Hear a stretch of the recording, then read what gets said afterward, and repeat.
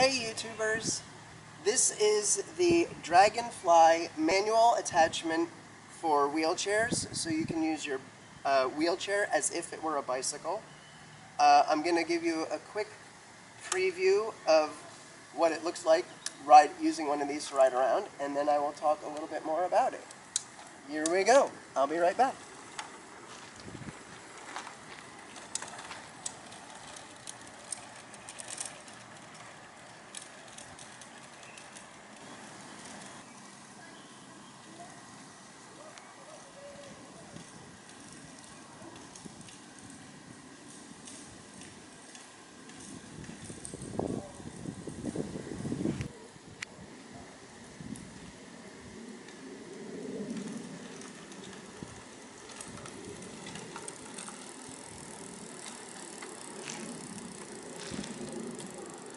Okay, so just a quick little preview there.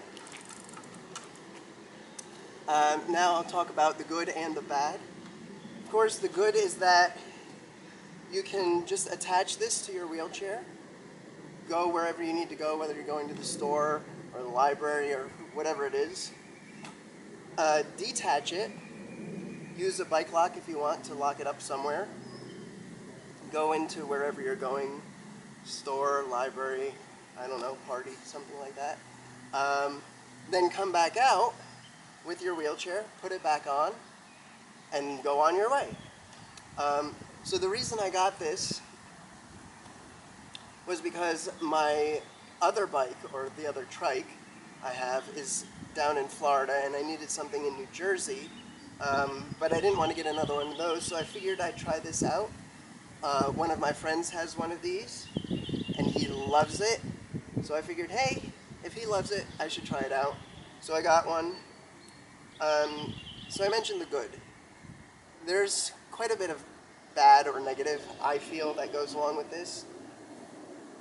First of all, even though it's called the Dragonfly, it's actually quite heavy, and it is kind of difficult to put on by yourself. I've been able to do it 2 or 3 times since I've had it, and I'm sure I'd get better with a lot of practice, but it is, it's kind of cumbersome and unwieldy and just clumsy and heavy. So that's a negative. Another negative is it's harder to push than my regular bicycle, and I believe that's because the front wheel is so much smaller, and although there are different gears, they don't really help out that much. So that's another negative. Another one is it did not come with an instruction booklet of how to put it together. So my father and I were laboring for quite a long time trying to figure out how to put everything together. We basically had to do it by watching videos online of people with the motorized attachment, which is similar but has a few key differences. So after quite a while, it was a couple of weeks, maybe even 3 weeks, we were able to get it to work properly and get everything together. So that was another negative. Another negative is I don't, and some people might like this, I don't, the handles. On my other bike, they're out horizontally. These are vertical, which I don't like as much. I find it much easier to hold on this way than to do it this way. The other thing about these, which makes it a little more tricky, is that the horizontal ones, when you stop pushing, if they're up here, if you stop pushing, they'll stay up here, which is really nice. These, I'll show you, they kind of just fall. So let's say I'm pedaling along and I have to, I had the brake on, and I have to scratch my nose. What'll happen is this one will fall right down, and it can just be quite problematic. think that's about it for good and bad. Wobbly. Oh yes, thank you. My camera person reminded me. It's also a bit more.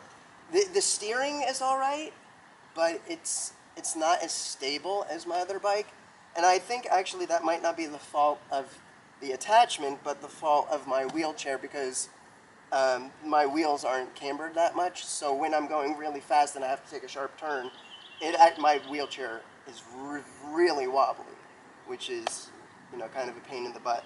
It takes some getting used to. You have to work the brakes differently. Also, that's another thing. The brakes on this work more like a regular bike, at least what I assume how a regular bike works in terms of the brakes, that you just squeeze this and there you go, that's your brake, or squeeze this and that's your brake, whereas the bike I have down in Florida, you push or pull backwards. Instead, when you push to go forward, you're going this way. To brake, you just push it the opposite way. So, excuse me. So I'm quite used to that, and that causes me a little confusion sometimes. I believe this attachment was about $2,000, but it may have been slightly less, $1,800 or something like that. But that's around what it was. The motorized attachment is a bit more from what I recall. And honestly, the motorized attachment probably works much better than the manual, but I didn't want the motorized because the whole reason I was getting this was for exercise, and the motorized attachment wouldn't allow me to get exercise. Anyway, I think that's it for now. Thanks for watching. See you next time, and don't forget to subscribe.